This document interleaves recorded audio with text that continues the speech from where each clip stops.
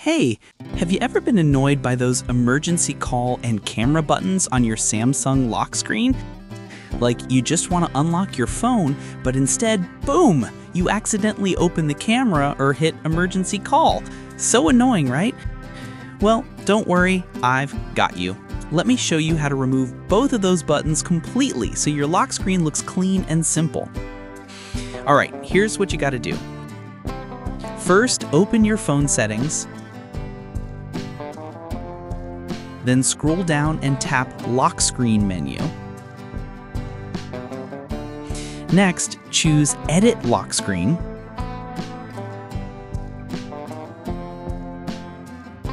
Now you'll see the emergency call and camera icons.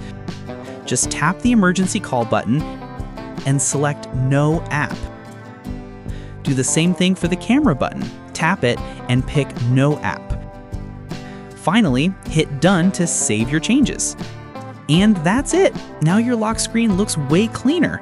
No more random emergency calls or accidental camera launches. So what do you think? Pretty simple, right? If this helped you, give it a like and don't forget to subscribe for more quick Samsung tips like this one.